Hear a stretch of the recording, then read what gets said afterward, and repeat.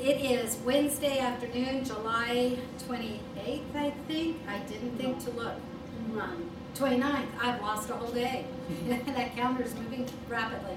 Thank you for correcting me. It is July 29th, and we are picking up. We have finished Daniel's 70th week. I hope you'll remember some of that. That will help us in our questions today. But we have a first question of what is meant by the Synagogue of Satan. When we taught this in Revelation, we looked at it.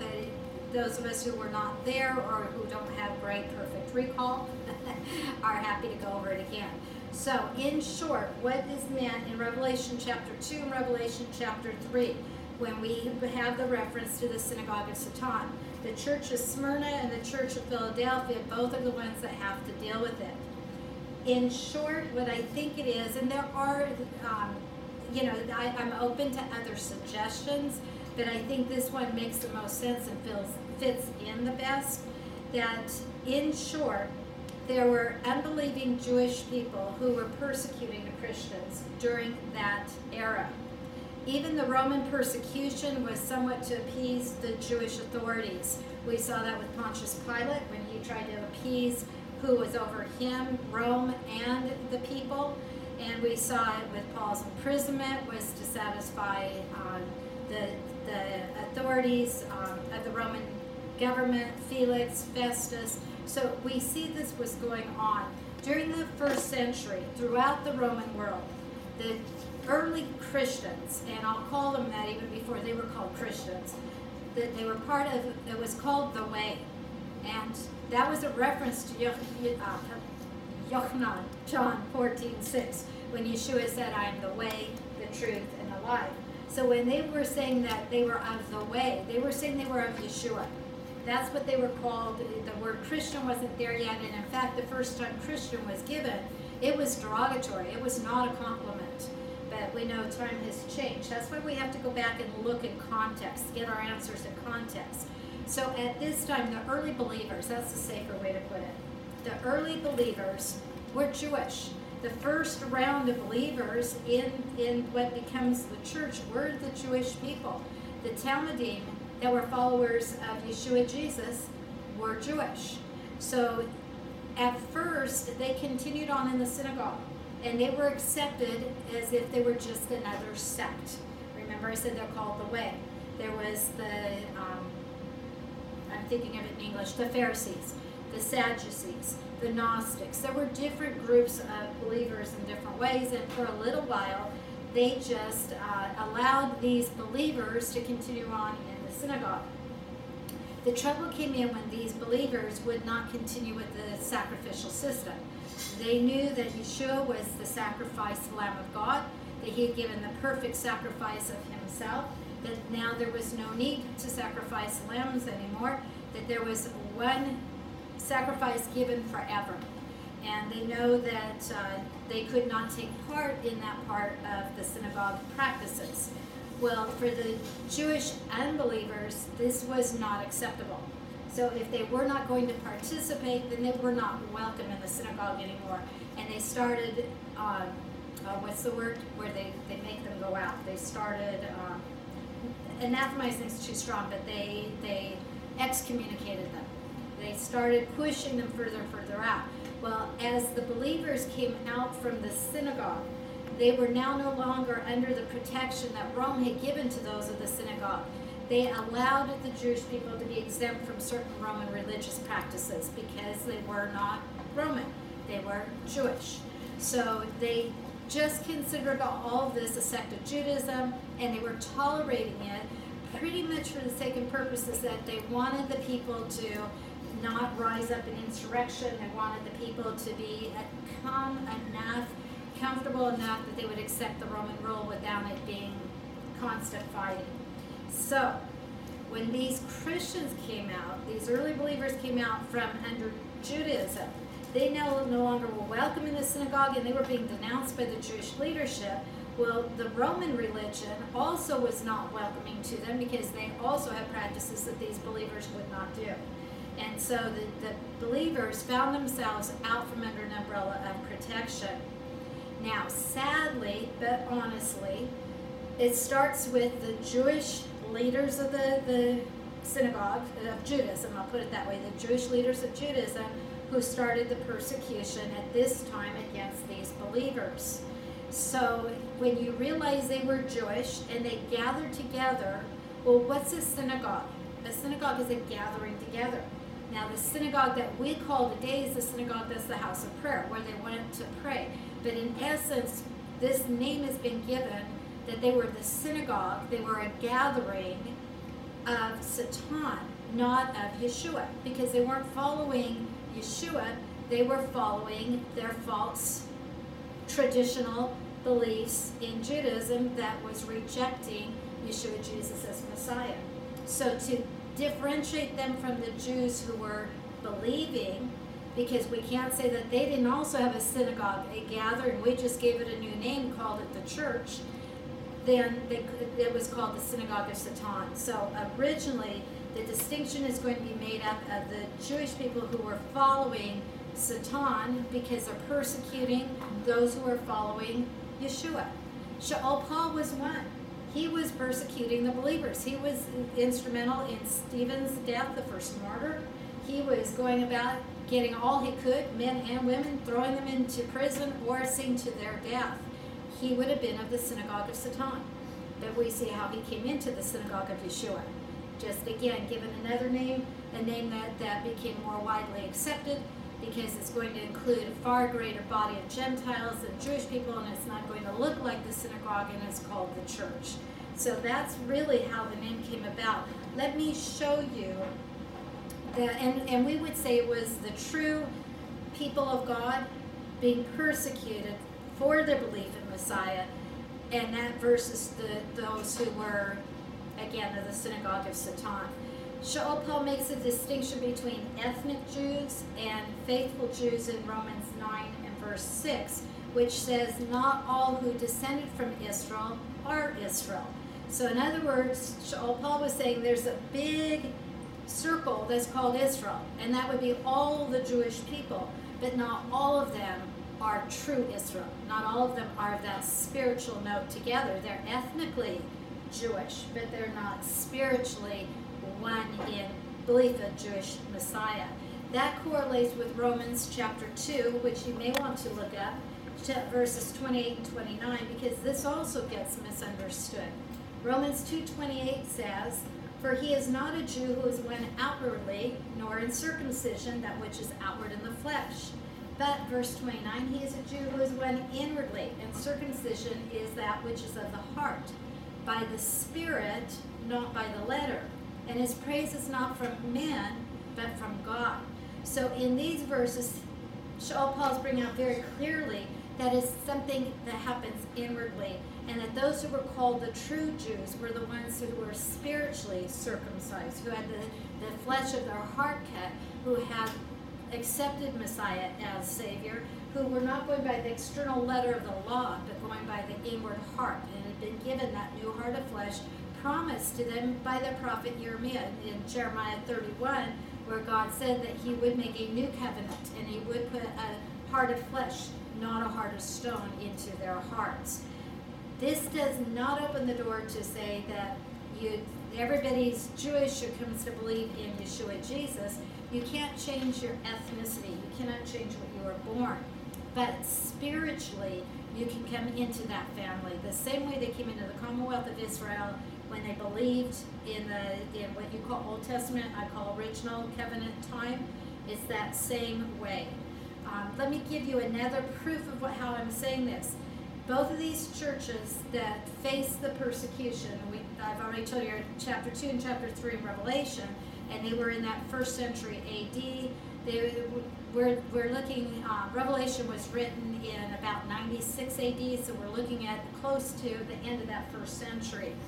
But if I take you and go with me to Isaiah chapter 60 and verse 14, I want you to notice the similarity, although there is one difference that I'll bring out, but I want you to notice the similarity of what was happening that was being talked about here.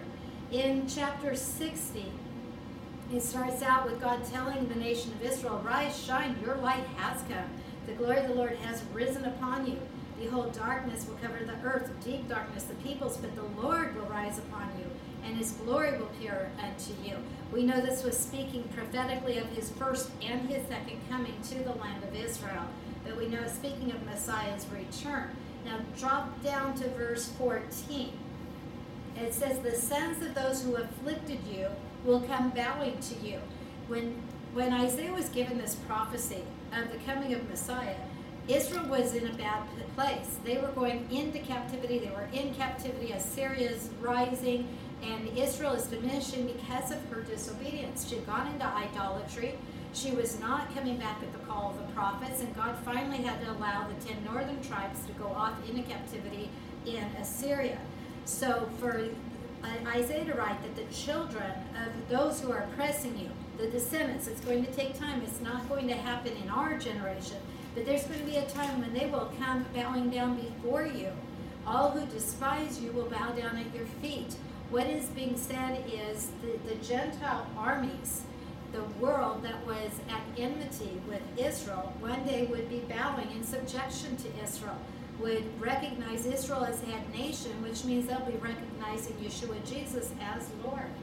And that does not mean that they're doing it with the heart that's changed, but they have to admit God is in control. He has set up his kingdom. We have to bow. As the scripture says, every knee will bow to the name above all heaven.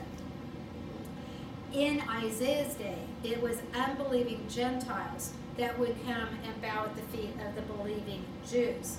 In Revelation, we have almost an opposite.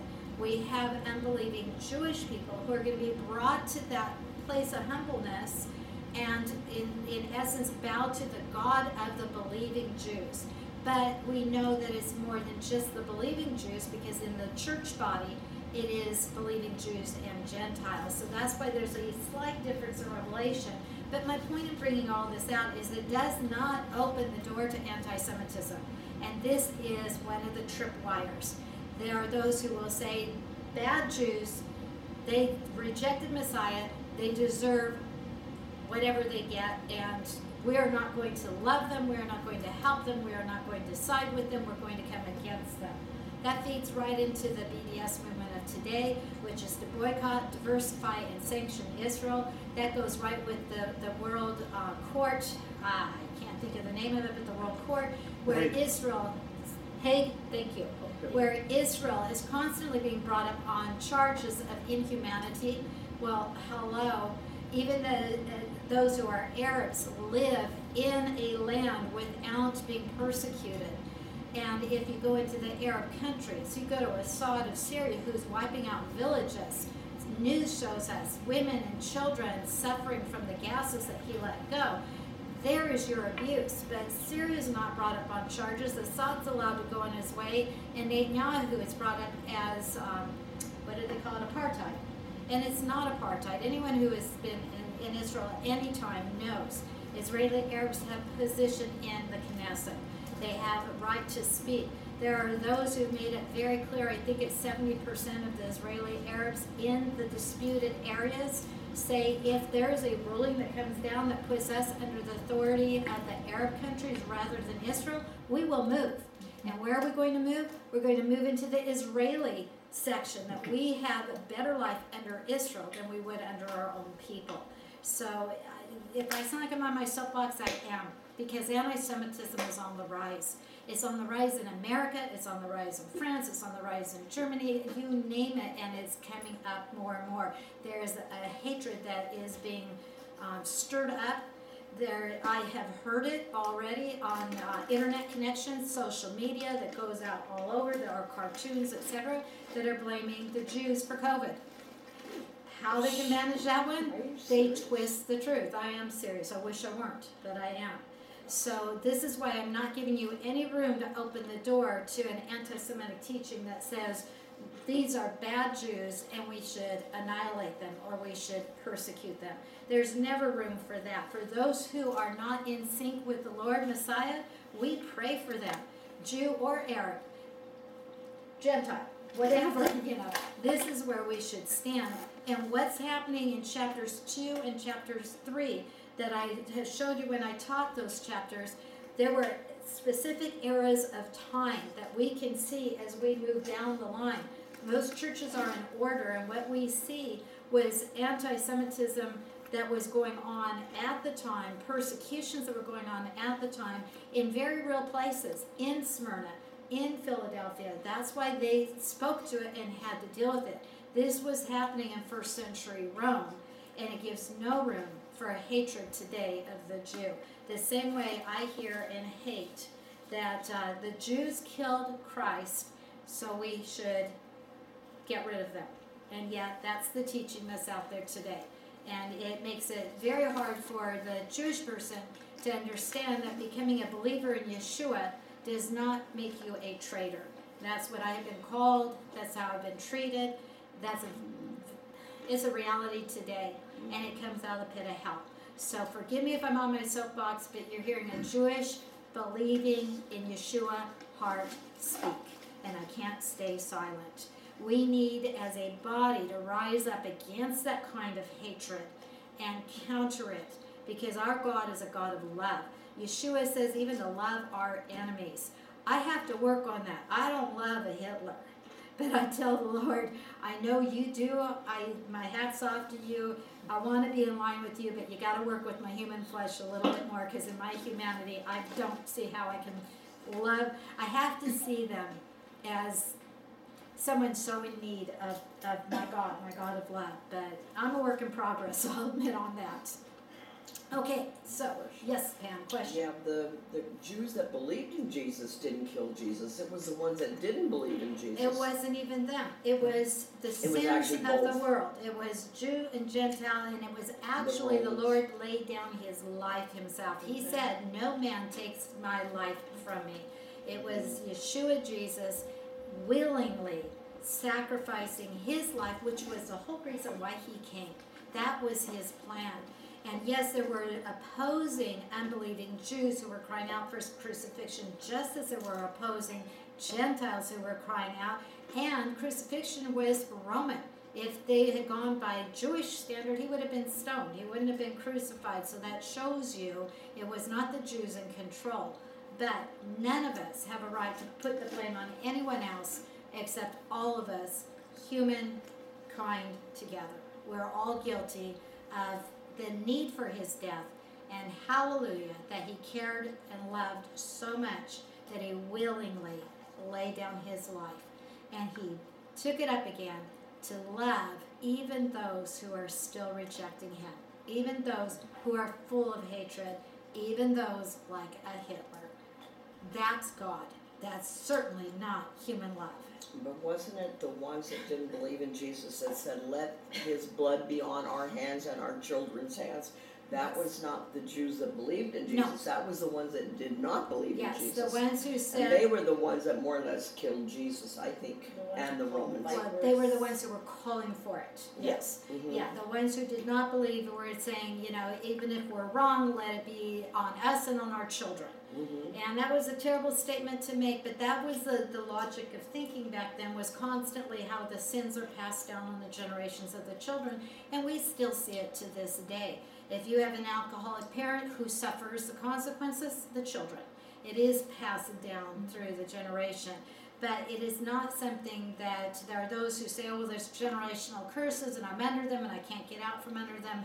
No, my God is greater, and he can break anything, no matter what the cycle, no matter how long.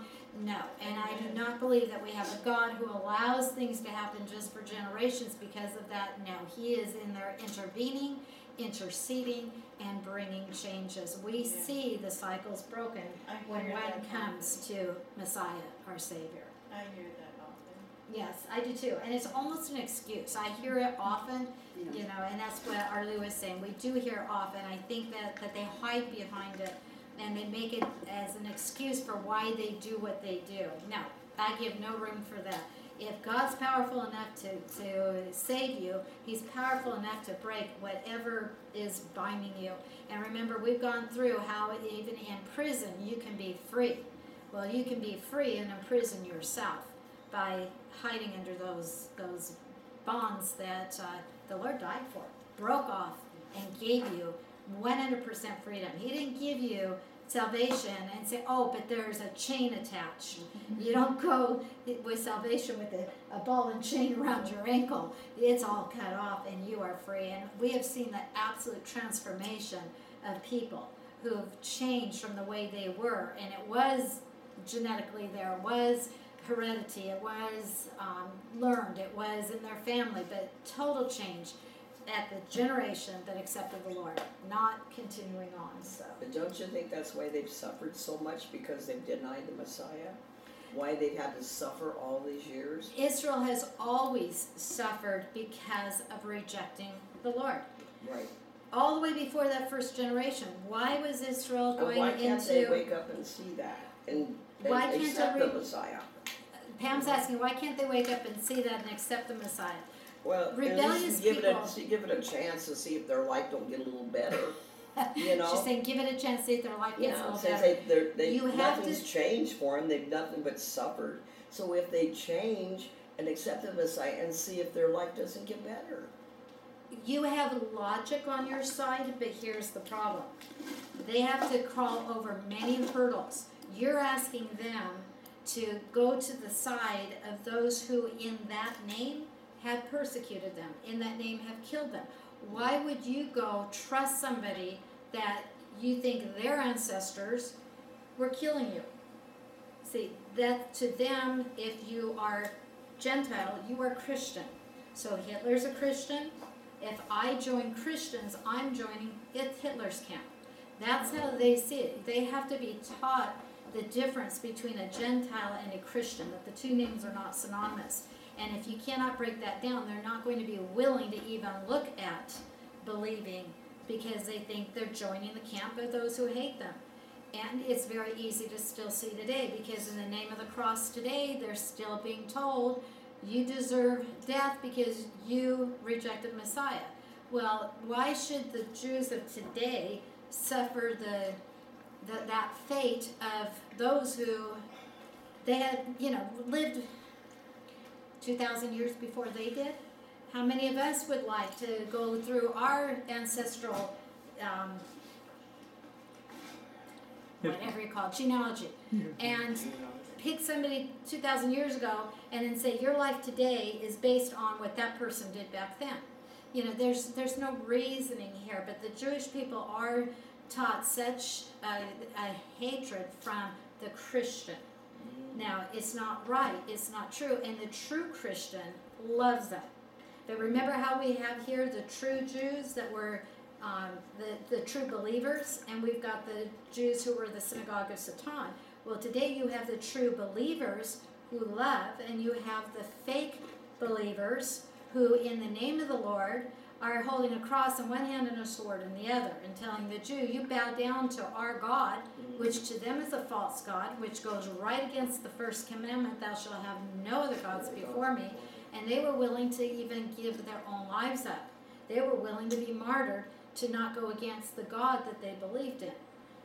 So there's a lot that complicates it. They believe in a different God than we do? They believe that the Christians believe in a different God.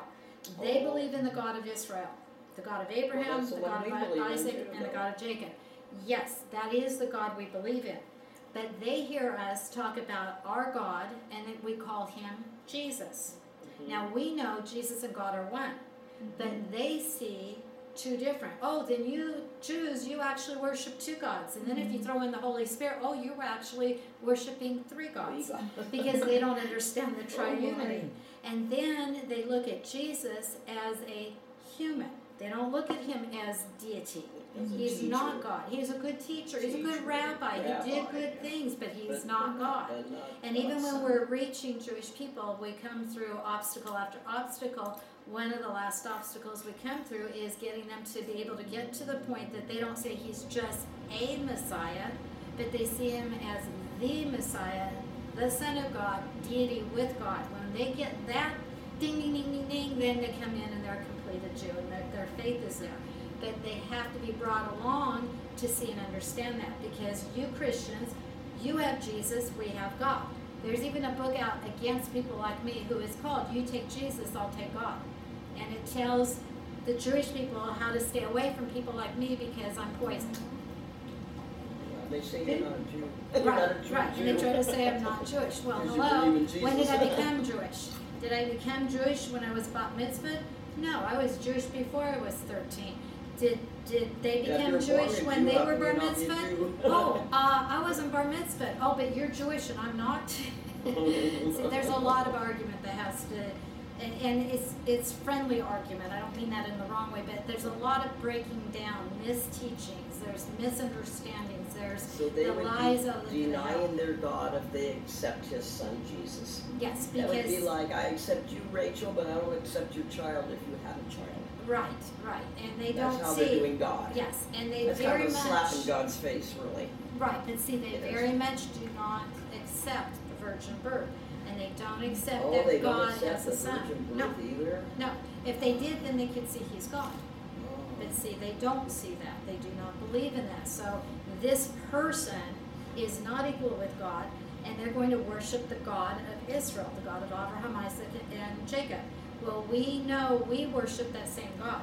That's why you can come into our services on a Saturday, because the Jewish people worship on Saturday. That's our Shabbat, our covenant sign between God and us, and they will hear us bring out the Shema.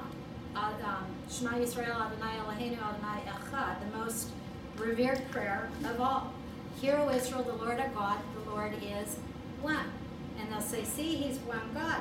That's all we worship. When you bring in this Jesus, you're bringing in a false God and will have no part.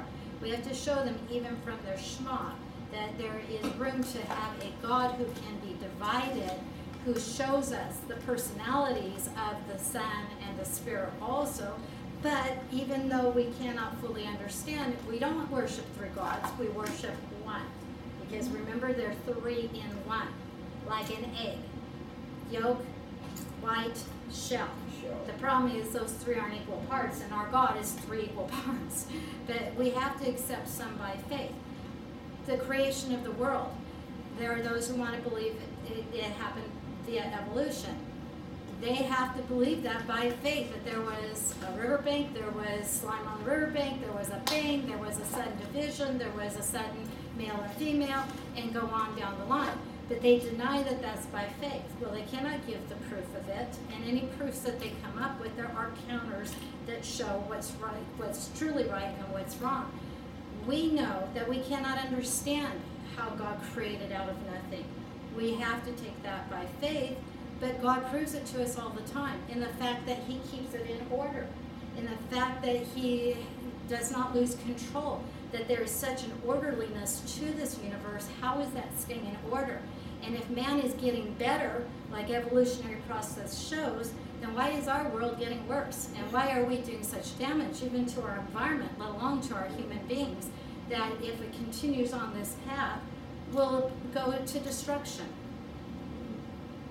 But there's a lot. There's a lot. This is the apologetics of our faith. This is a prayer from Galatians 3:28. There is no longer Jew or Gentile, slave or free, male or female, for you are all one in Christ.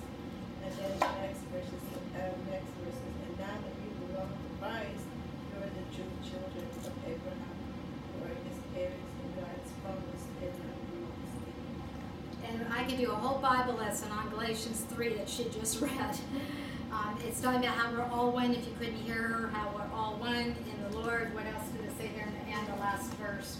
That you are His heirs, and God's His heirs. promise to Abraham belongs to you. Yeah, His heirs. You get the promises of Abraham. We're made joint heirs with Messiah, and we're not Jew and Gentile, male and female, slave and free. You know, that we're all one.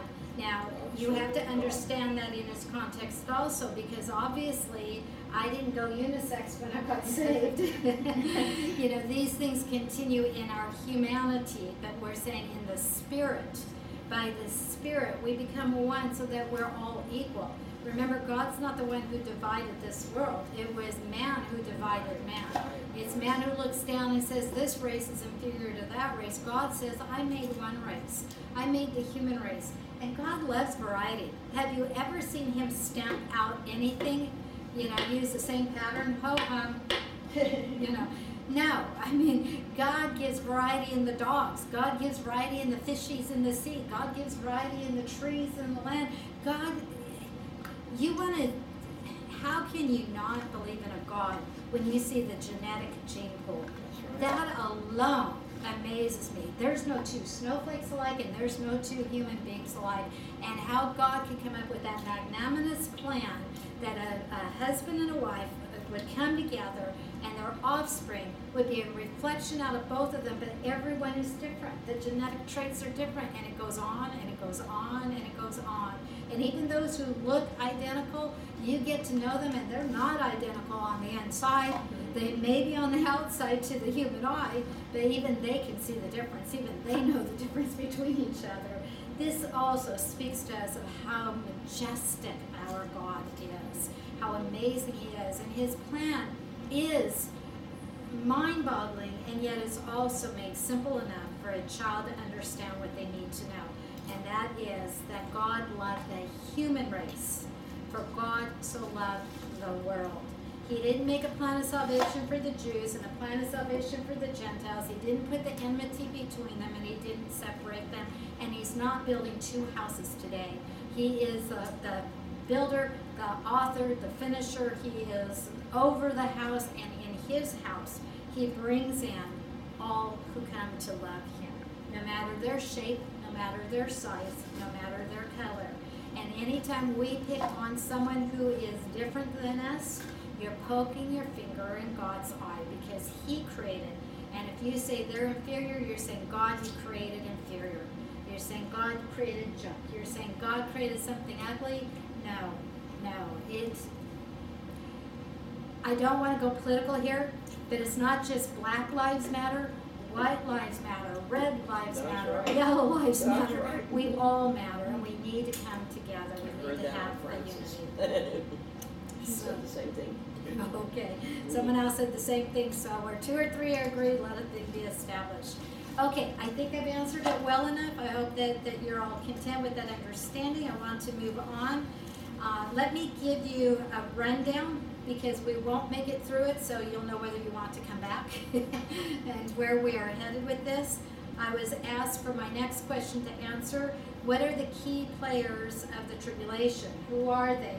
So we will look at, and I'll be giving these, you don't have to hurry and write them down. You'll have time to get the whole list as we go on. If you were in class, I'd be giving you handouts. If you need a handout, all I need is an address, even an email, and I can get it to you. So just get a hold of me one way or another. But we'll look at and we're not looking extensively at we're looking at the major role players in the tribulation. So we'll look at the 144,000. The good or the bad or all of them, the key players. We're looking at all of them, the key players. Yes. So we'll look at the 144,000. That's good. The Antichrist. Bad. The false prophet. The two witnesses. The woman of chapter 12. And the dragon. Okay, and I think that'll cover all we need. If I think of something I missed, I'll fill it in later. Then we're going to look at, and they go hand in hand with each other, we're going to be looking at the order of the events from the apocalypse, from the tribulation, from Armageddon forward. So just to give you the rundown, because I don't want those who ask the question to have to wait through 3 or 4 classes to get it, here's the order of the rundown. You have the Battle of Armageddon bring the tribulation to an end at the second coming of Messiah. So we'll talk about the Battle of Armageddon. Let me ask you right now, I will not do this because we won't get this far, but when I touch on that, how many of you would like me to go into more detail and show you the different areas that the Battle of Armageddon is fought? That it's more than just one little, it's not just on the Mount of Olives with his feet cleaving in two. I see one hand, 2 hands. Okay, I kind of thought you might want that, because a lot of people don't understand. War is not one episode, one scene. It's like when you're watching a TV program and this happens in this house, and then you see this house and this happens there, and something's happening somewhere else, and yet it's all at the same time. That's what we need to see and understand. So, okay, I will go into that depth then. We'll look at the battles of Armageddon. I'll put it that way. We'll look at how it ends by the Lord's returning to the areas he returns to in Israel. You can see from my hand I got stopping points. I'll tell you where they are when we get there. That's the second coming of Messiah. We'll talk about that. And then following that comes the saints' resurrection to begin the millennium. I will go into the 3 phases of the first resurrection. So if you've not heard that or don't understand that, hang tight and I'll cover that at that point, because we have that resurrection in different phases, but part of it's right here. Following that is the millennial kingdom, the 1,000-year reign. At that time we have Israel regathered. We'll talk about that. At the end of the millennial kingdom, or actually, I'm sorry, at the start of it, we'll have the judgments of Israel, of the nations, of Egypt. We'll see the specific judgments. We'll talk about the marriage supper of the Lamb. A lot of this is simultaneous. We'll talk about that as we go. We'll talk about how Satan is bound during that 1,000 years. And the millennial temple, we'll take a good look at it because we see a temple in the tribulation, but that is not the millennial temple. And I stress that. We'll look at earthly Jerusalem in the millennial time. And we'll look at New Jerusalem. Are they one and the same? Are they two different? Are they two different locations? How do we fit this together? Then as our 1,000-year reign ends, we will look at Gog and Magog. That's the next thing that happens, and I'll explain what that means.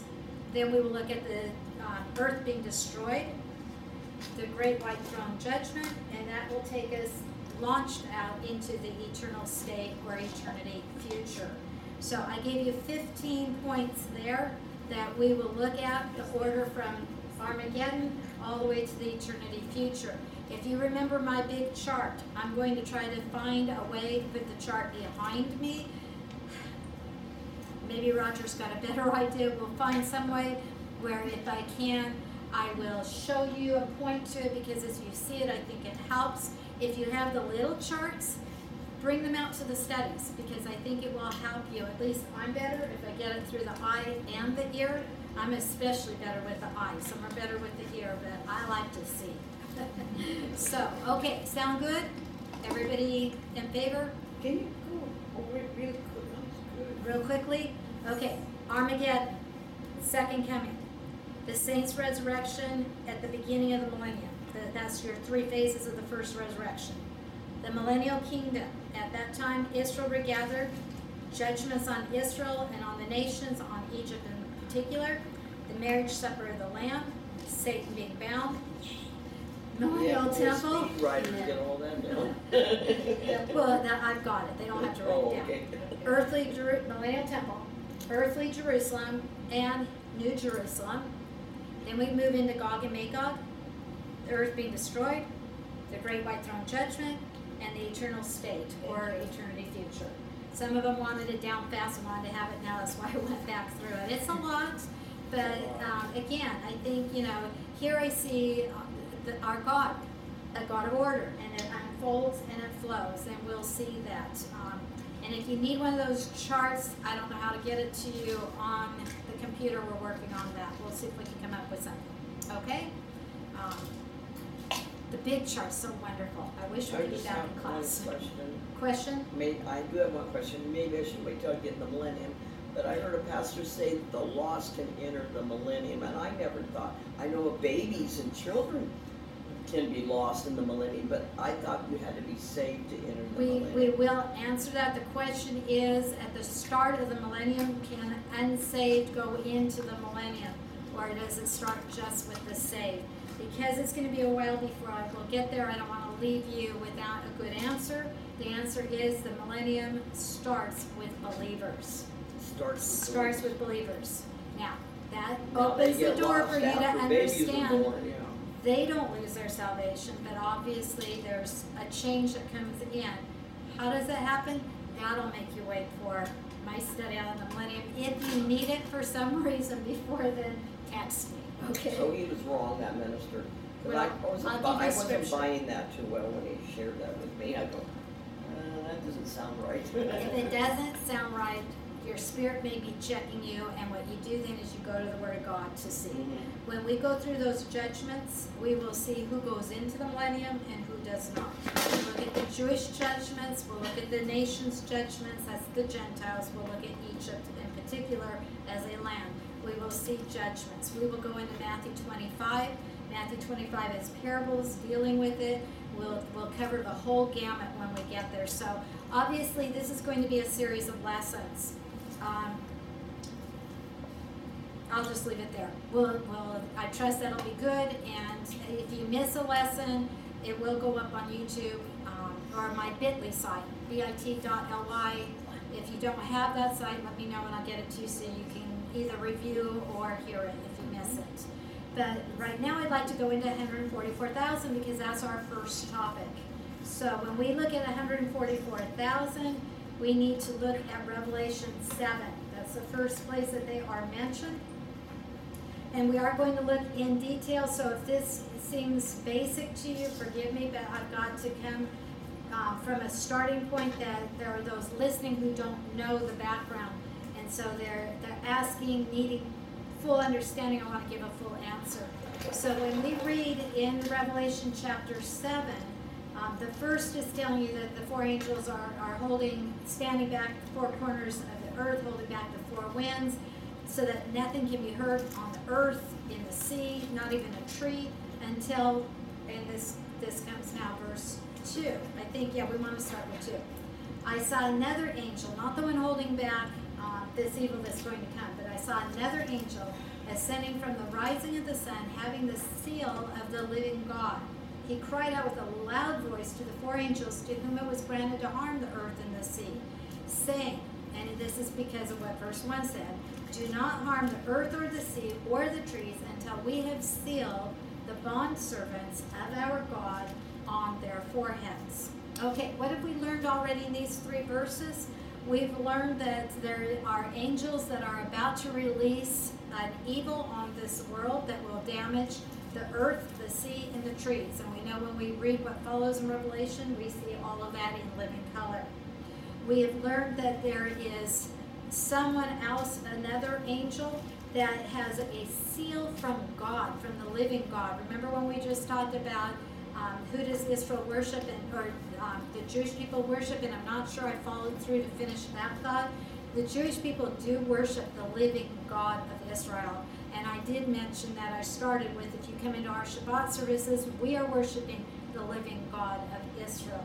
The difference for us is we come to the living God of Israel through his Son, who said, I am the way to the Father, that no man comes to the Father but through me. So we come in, we're on the same page with our Orthodox Jewish brethren of worshiping the God of Israel. It's just our way through to make that connection is through the Son, through Yeshua, and that's been brought to us and put into us by the Ruach HaKodesh, the very Holy Spirit of God.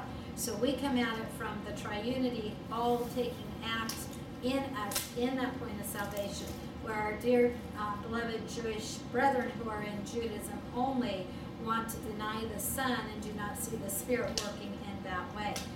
But again, even in their own Shema, the word Echad, being the united one, shows that God can exemplify himself in more than one.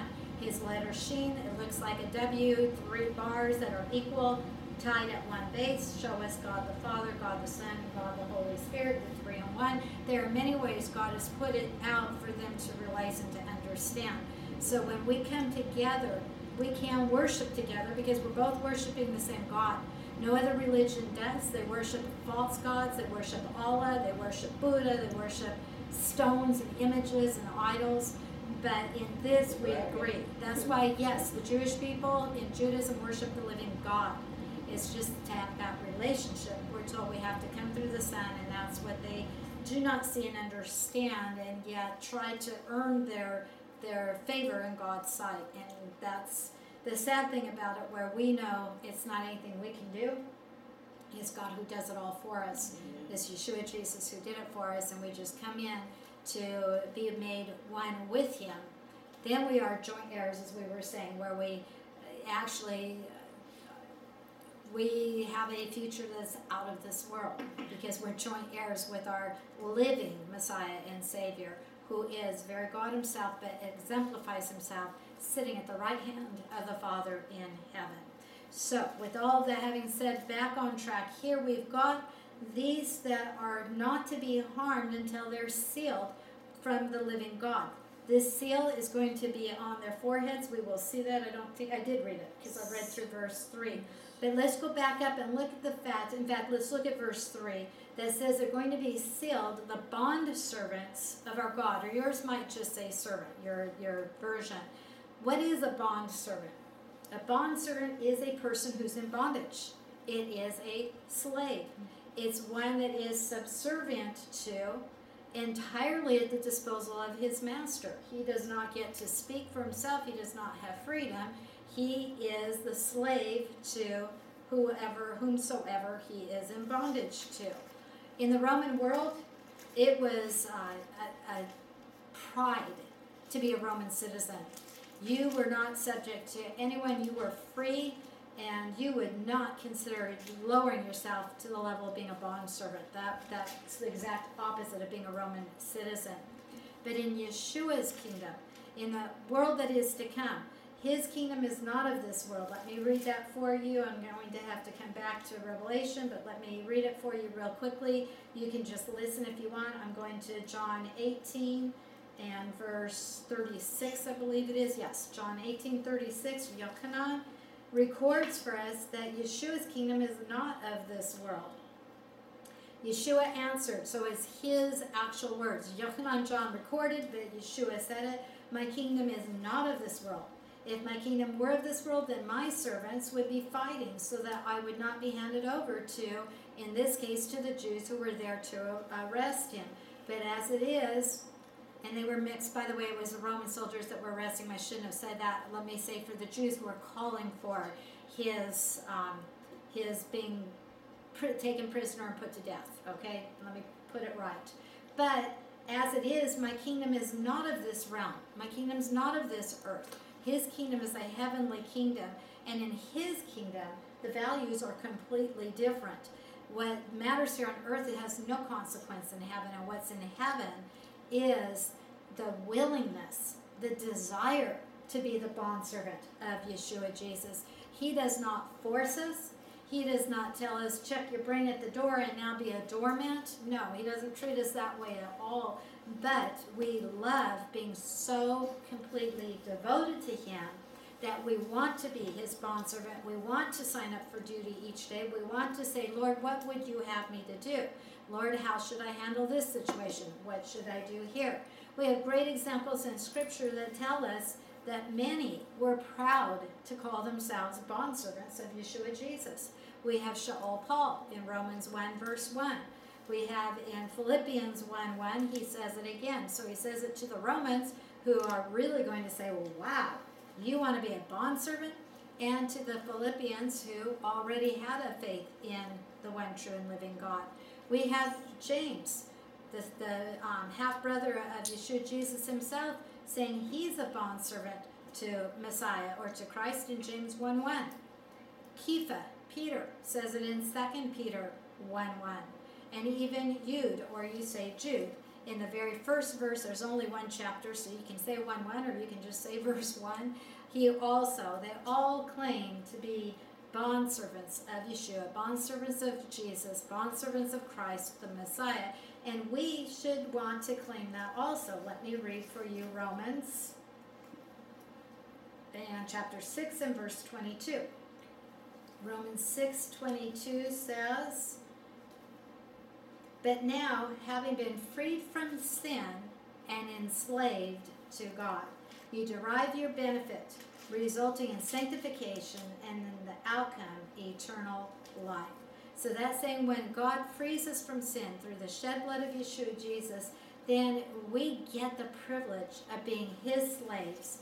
We get the benefit that he makes us holy. That's sanctification. He sets us apart, and we're on a holy walk with him now. He works in us, and eventually the outcome is eternal life in heaven with him. That's a benefit, that's a plus, that's a glory, hallelujah. So when these 144,000 back in Revelation 7 are sealed with the name of God, they are not, it's not forced on them. When we contrast this to the mark of the beast, we're going to see that he forces everyone to take his mark in their forehead or in their right hand. Can't buy or can't sell, can't live life without taking it by that point in the tribulation. But we see here it was a willful, a joyful thing for these to be sealed, to be bondservants of Messiah, of Yeshua Jesus. What's their purpose for being a bondservant for him? What is their intent?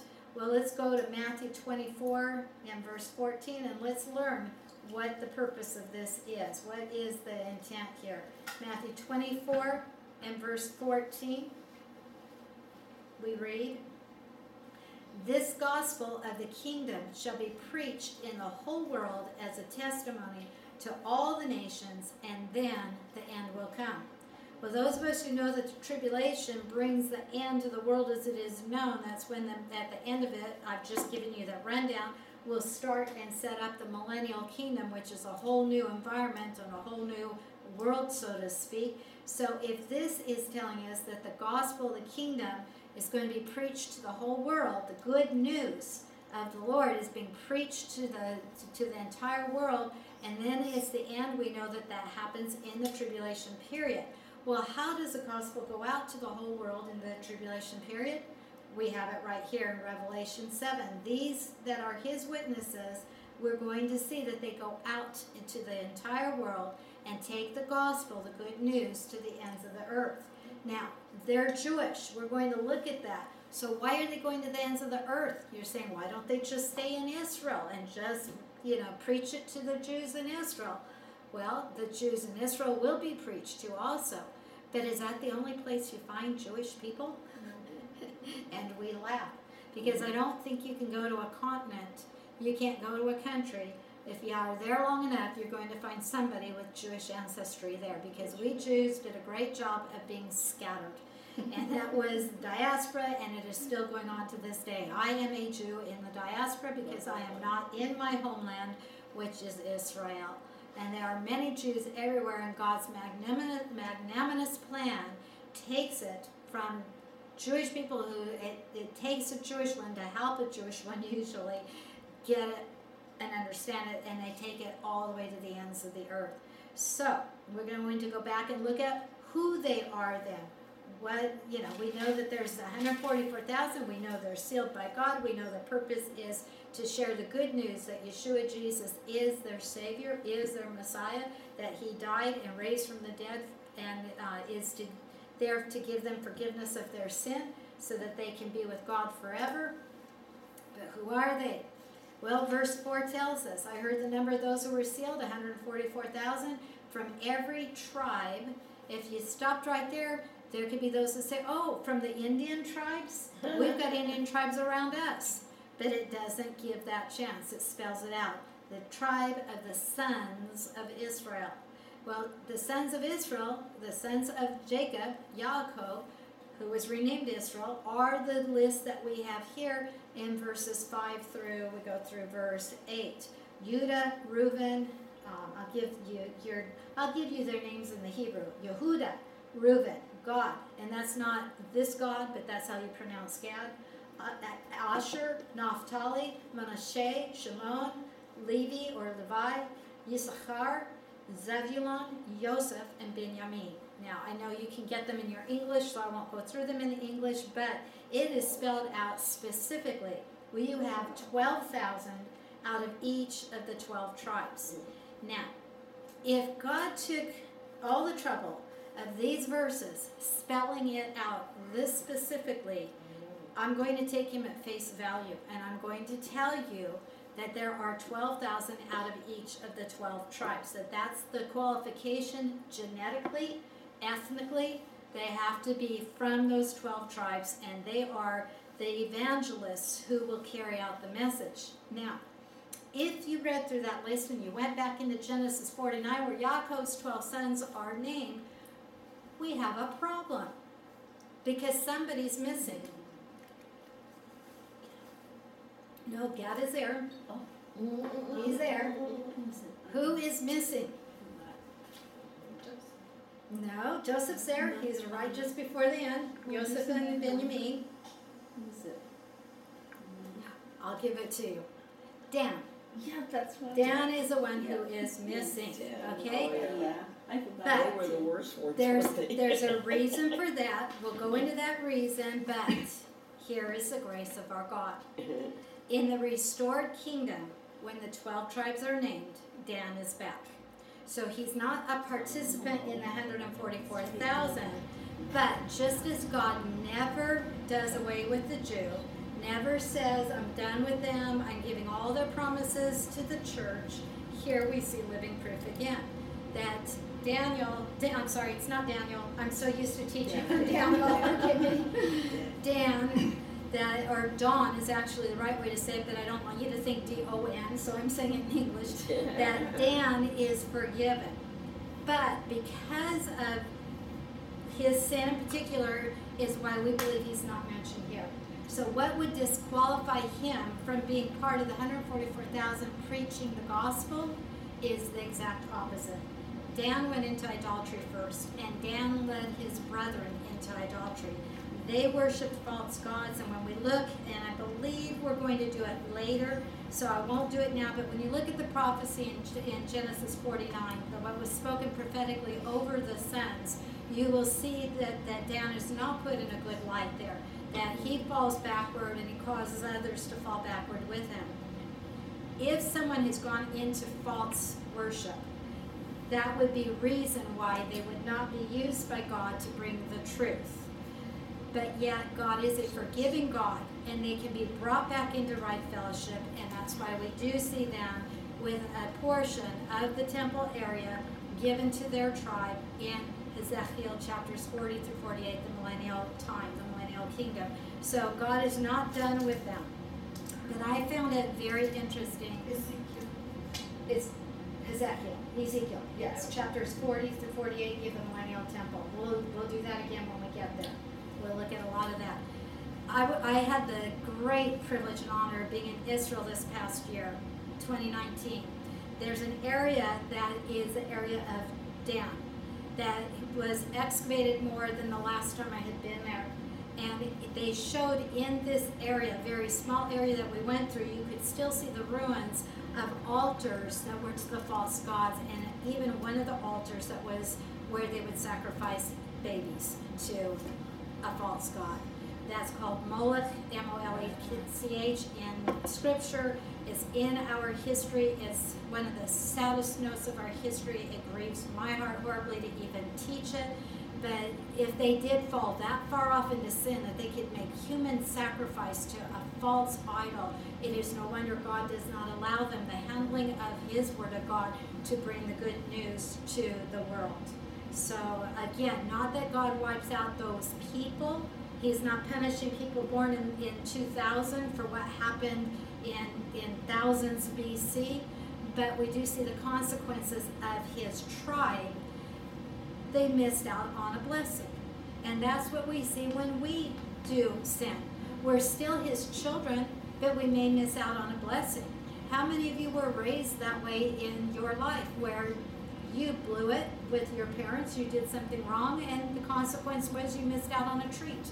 You didn't get to do something, or you weren't given something. Your parents still loved you. In fact, that was why they did it, was to teach you right from wrong, but you're still theirs. And so even though there's a heaviness in my heart here, when I saw those altars that we're going back, oh my goodness, I'm going to say at least 3000 BC. And when we can go back that far and still see monuments that were there for idolatry, wow, that's heavy. That's very heavy. By the way, if you want them being restored in the kingdom, you want the shortcut, go to chapter 48, verses 1 and 32 in chapter 48, because He's there. In fact, you know what? Because we're not in a hurry, let's go look at that, because I don't want to leave them on such a horrible note. Let's go to Ezekiel. And I'm actually going there because I want to back you up to another chapter there also, so I'll just have you there ahead of time. Chapter 48 and verse 1 says, Now these are the names of the tribes from the northern extremity, beside the way of Hethlon or Hamat, it depends on where you're reading it. In my Hebrew, Hathot, Anan, the border of Damascus. These are hard words even in Hebrew. But my point being, in verse 1 we have, and I lost it because I went from English, there we go. I went from English to my Jewish. Let me stick with the English for a moment. When we start in the middle from the border of Damascus, you get past the hard names. Toward the north, beside Hamat, running from east to west, Dan, one portion. Okay, thank you. I've got my split here, but that might help still, so thank you. We'll get rid of the maps there. No, there we go. Whoops. Okay, I just closed it out, Roger. That's okay, I've got it here, but thank you. Okay, what did we read right here? That the one in the north is Dan. That was Dan's territory. They were the furthest northern country. So we see Dan mentioned in chapter 48 and verse 1. In fact, in my complete Jewish Bible, it starts with it. Before it gives the hard names, it just says, this is Dan's territory from the north end through, and then it gives the description. Now go down to verse 32. And in verse 32, we have all the tribes being named, by the way, in these verses in between. In verse 32, from 30 on, we're talking about the city gates. And we have in verse 32, the east side has a gate that's 4,500 cubits, 3 gates. It has the gate of Joseph, the gate of Benjamin, and the gate of Dan. So Dan is there also. Rowena got in just in time. She saw Dan with me. And we're talking about the idolatry we saw from the tribe of Dan. Remember up in northern Israel? I'm sure that you remember. I'm just pulling her in here so she can get into context with us. And it's timely because she's my witness to what I saw. Okay, so we see here's the description of how the area is laid out, which tribe gets which territory, and we see Dan is right there. We even see a city gate for Dan. City gates are where the business is done. It's not just a gate that opens and closes like out in your front yard. This is an area where they come in, and if I could show you pictures, I could show you the area where I saw the altars to the false gods. I could show you the areas where you get the idea of how they sat in the city gates and did business. There was more than enough room to sit. We sat, we took pictures. So I wish I could show you. That's the downside of Zoom. But when we're back together, maybe sometime we can show you that. Because it makes it real. It makes us know that the scripture is accurate and alive, and that we're getting truth here. Go back to chapter 39 in Ezekiel with me. I told you that the millennial kingdom starts with, or the millennial temple, starts with chapter 40. Well, let's look at the setup to chapter 40.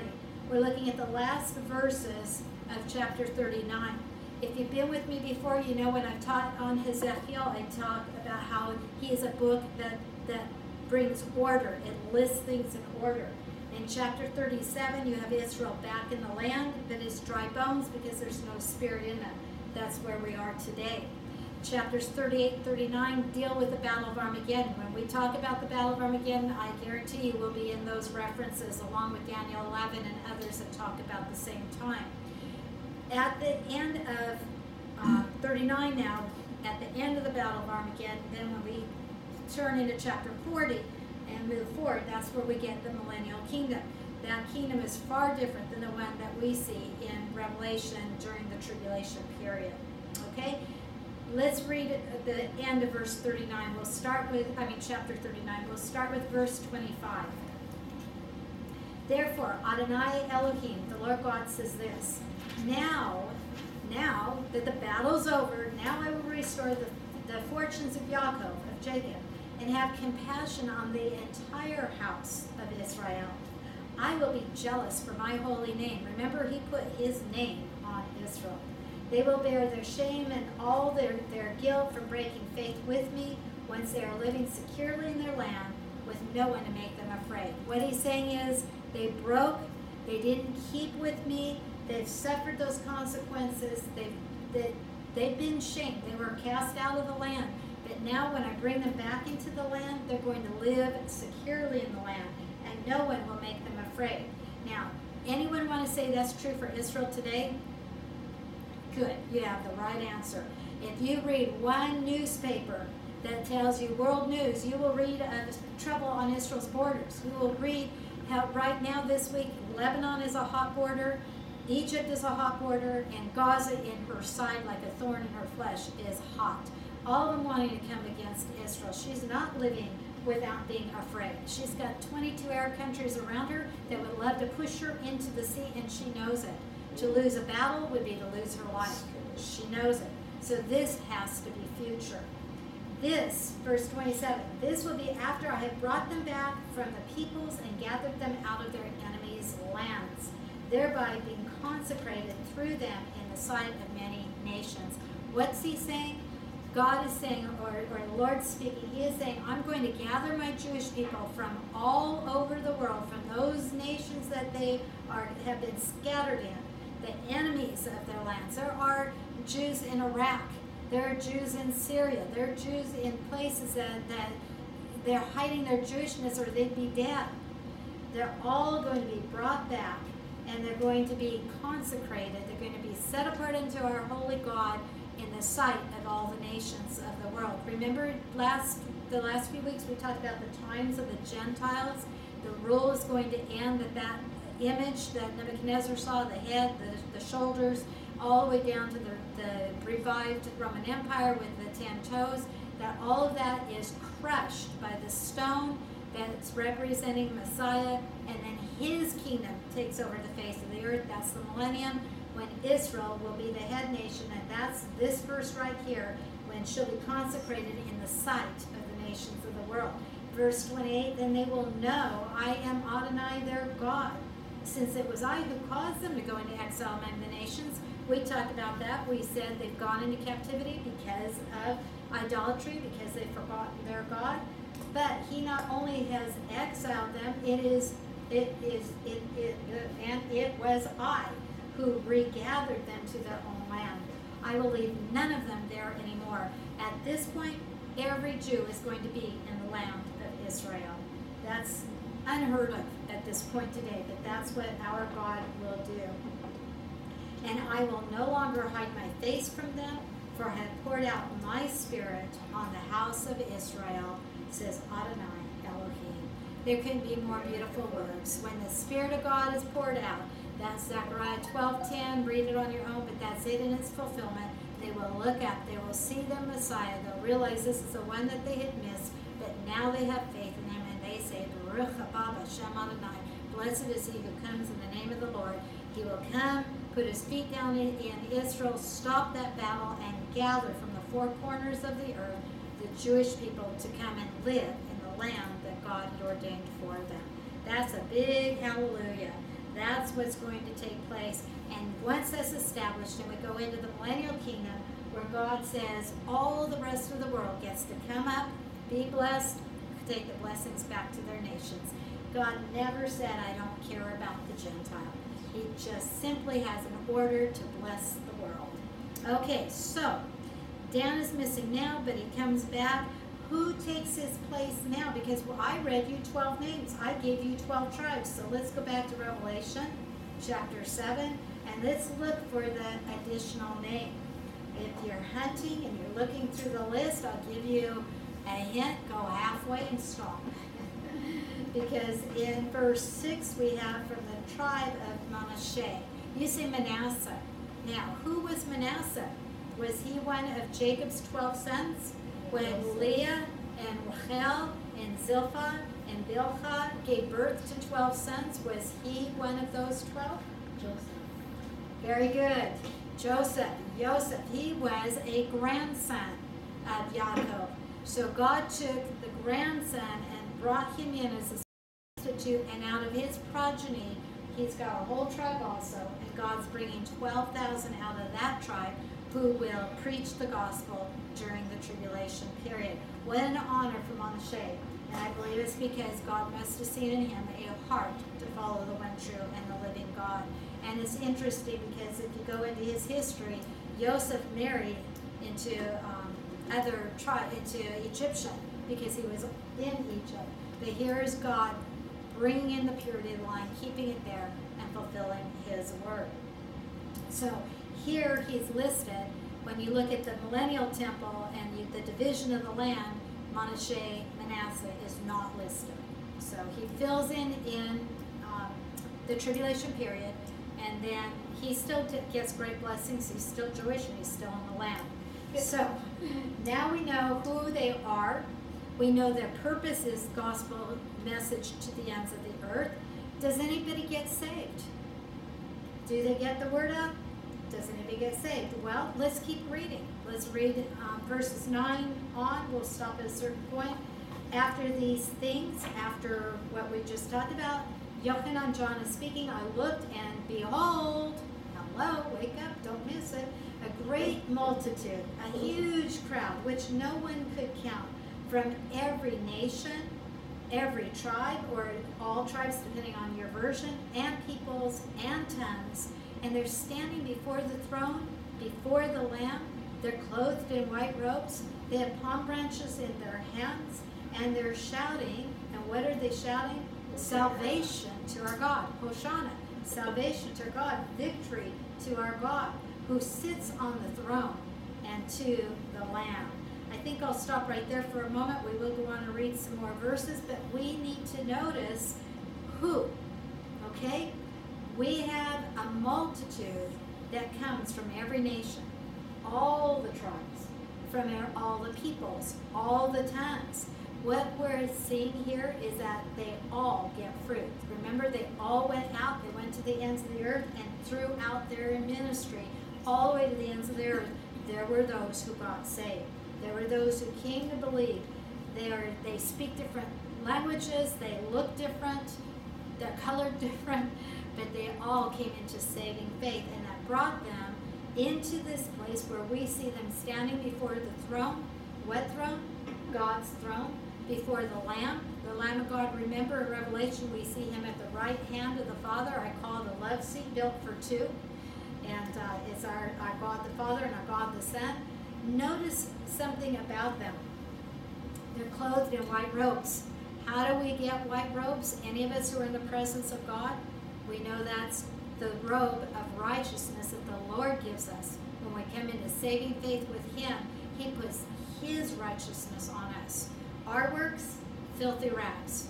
His work, righteous. White shows a purity and a holiness, so we know that they are in faith in Messiah. Didn't matter that they had different tongues. Didn't matter they lived in different nations. Didn't matter they came from different tribes. The one common ingredient, if I can use the word ingredient, is that they have saving faith in Yeshua Jesus. So they have the white robes, and they see him as their Savior. So the same way when he came the first time, lowly and riding on a donkey, but it was declared that the Messiah would come that way. Zechariah 9:9, we looked at that. We saw the fulfillment in Luke last time when we were talking, that they cried out. They put palm branches down in front of the donkey, and they cried out, Hosanna, salvation to our God. That's what we're seeing here. They're doing the same thing. They are worshiping. They are honoring God. They are honoring the Lord. And they're crying out with that loud voice, claiming he's the one who saved us. It's God who sits on the throne, and it's his Lamb, because the Lamb is the one who gave his life for the salvation of their souls. So we now know that, yes, people get saved. Hallelujah.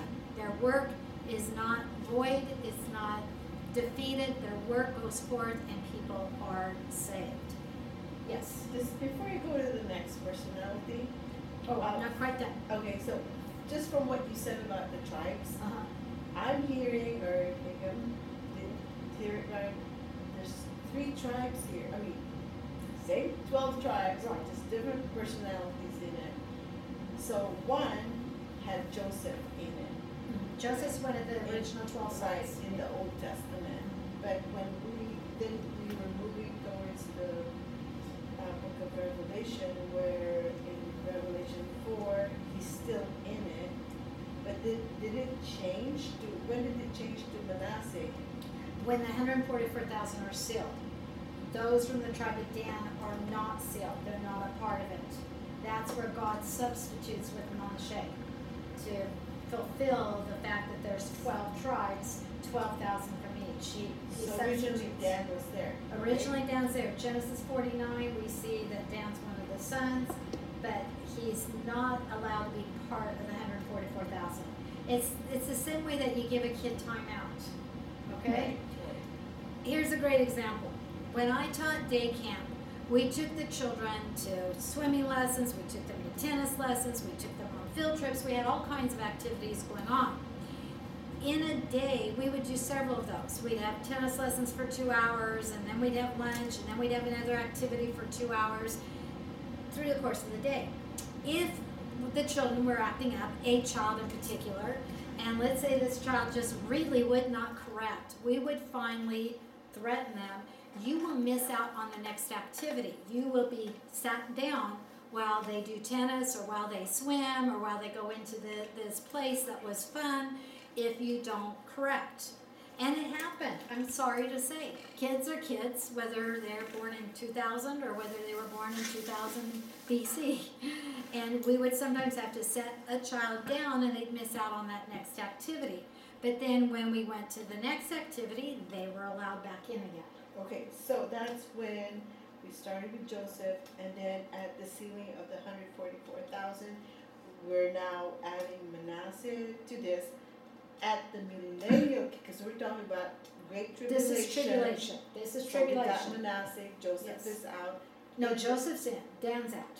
Oh, Dan's out. Yeah, Okay, Joseph is in. Joseph and his son. Right, so Manasseh. in the millennial kingdom, Dan is in, back Right. in, Right. and Manasseh He is just not mentioned. right. He's not mentioned because his portion is with his grandfather Joseph. Okay, so we got 3 lists here. Yes. Old Testament, Yes. Great Tribulation, Yes. and then millennial Yes. kingdom. If you're not hearing our Lou, she's questioning, do we have 3 lists? Yes, we do. In Genesis 49, original covenant, we have the 12 listed, and Dan is in there.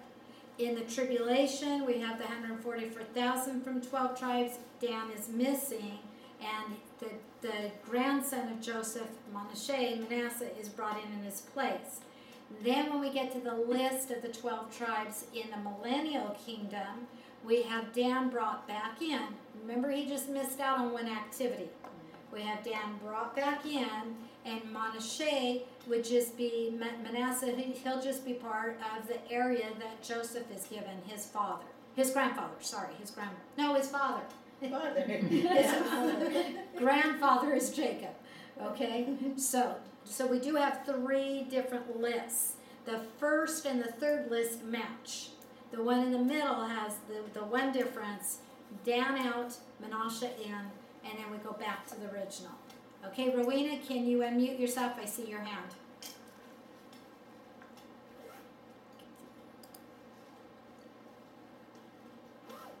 Okay. My question is, do these people know that they belong to these tribes, or this is just a knowledge given to us because God knows them? Very good question. Very good question. I even thought at one point to go into this and I got sidetracked. Do they know? No, they do not know. Right now today, if your name is Levi or Cohen, you know you're from the tribe of Levi, because Cohen means priest, Levi is the priestly tribe. So you can be pretty secure that unless something really went awry, somehow, some fluke, if that's your name, you're of the priestly tribe, you come from the line of Levi. But we don't know who's a part of Gad today, or who's a part of Dan, or who's a part of Joseph. We none of us can know for sure. There are individuals who want to say it's been passed down through their family. Well, they still don't have papers of authentication. By 70 AD, when the temple was destroyed, the records were destroyed. No one can prove what tribe they're from in a way that would stand up in court from 70 AD forward. By the way, side note, but critically important, if Messiah is to prove who he came from, and he had to come from the right tribe to be Messiah, he had to be of the house of David, he had to come from Judah. If the Messiah is to prove that, then he had to come before 70 AD, because there is no way to prove it since. I believe fully that God closed that door because it had been fulfilled before 70 AD by the one called Yeshua Jesus, of the tribe of Judah, of the house of David, exactly like all the genealogical prophecies said. But no one today could prove that. It had to be by 70 AD. So, how do we get this here in the book of Revelation? We get it by faith. God says it, and I believe it. And we have to accept it that way, but here's a very interesting note. DNA today has found the marker for the Levites, for the priestly tribe, so that some who don't even know that that should be their last name because somewhere along the line it got changed are finding out that they belong to that tribe. Now, will God allow DNA to be able to discover traits that fit just each of the tribes and bring that out? I don't know. But I do know it's God who seals, and God knows. So God has preserved each tribe, which amazes me. With all the intermarriage you think of today, God has kept enough purity of the tribes that he can pull out 12,000 out of each tribe, and he knows who they belong to. So whether we get to, well, it's not us because we won't be around to see it, but whether the people at that time are able to know or not, I don't know. I can't answer that. There's a chance that DNA might develop to that degree because they have begun, but I don't know. Rhonda, yes. I think you've got to unmute. Rhonda's in the middle second row. Roger's hurrying, but you might have to unmute yourself also, Rhonda.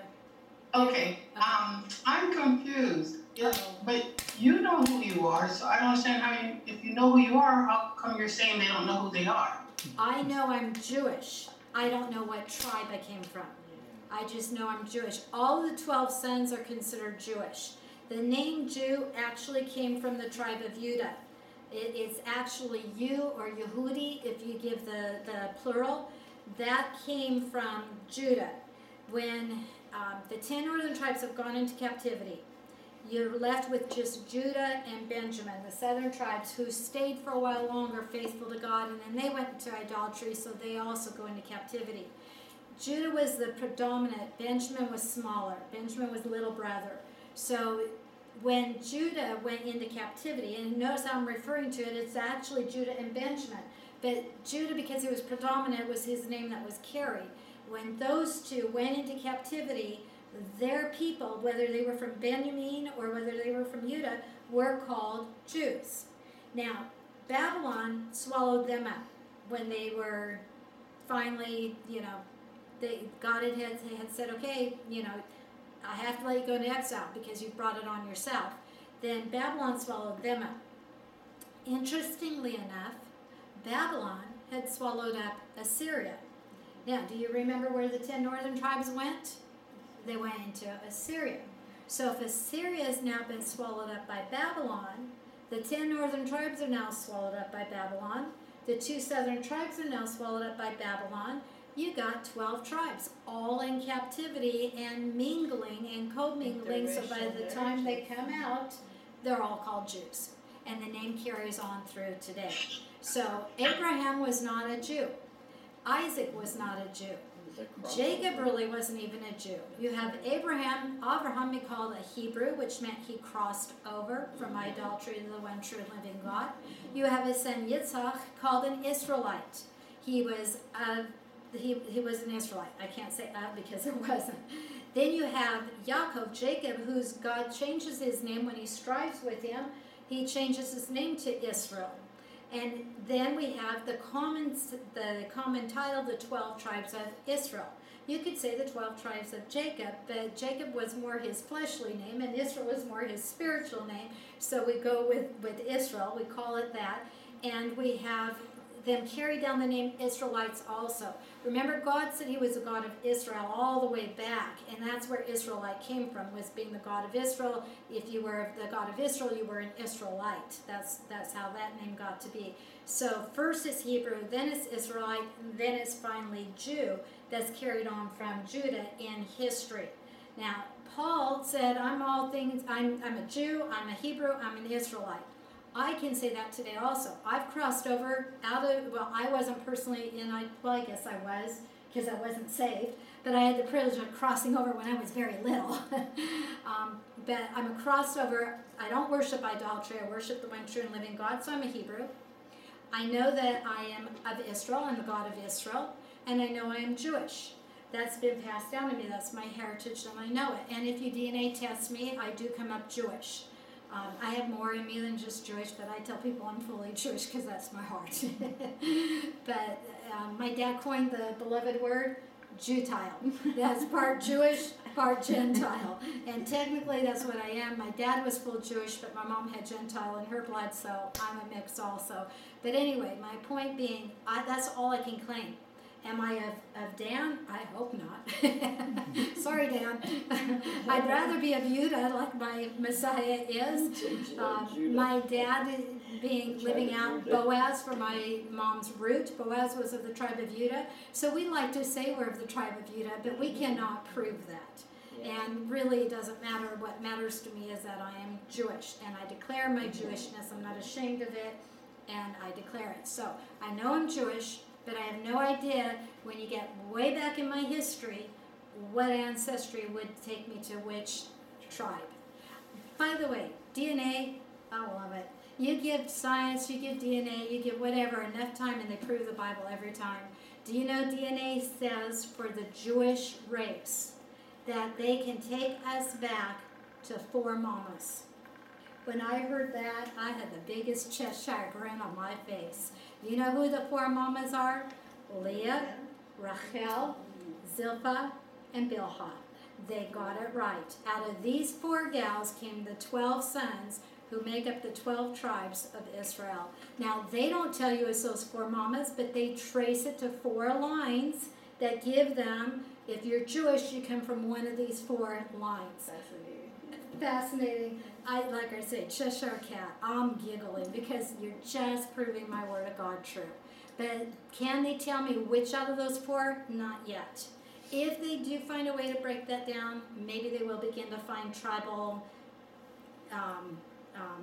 traits. Thank you. Maybe that is how they'll begin to. But again, whether God reveals that and allows them to know it, God knows it. He keeps the records. He knows. That was a good question. I like getting into that because I get to when they're proving the Word of God. It just